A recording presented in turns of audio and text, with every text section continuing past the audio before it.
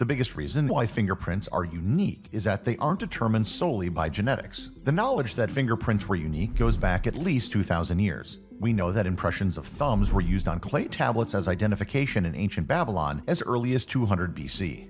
Unintended fingerprint evidence has been found in clay pottery and paintings in the Indus Valley, Greece, and ancient Egypt. In fact, some evidence of fingerprints have been found in cave paintings that date back to 15,000 years. When paper developed in ancient China, an entire handprint would sometimes be used to authenticate documents. When possible, hand and footprints were often taken from crime scenes during the Qin dynasty in China. We have documentation from the Chinese historian Qia Kongyan in 650 that fingerprints could be used as identification. The 13th century Islamic scholar Rashid el-Din Hamdani commented on the Chinese practice of using fingerprints by noting that experience shows that no two individuals have fingers exactly alike. To hear this story and many others, listen to Everything Everywhere Daily wherever you listen to podcasts or click on the link in the bio.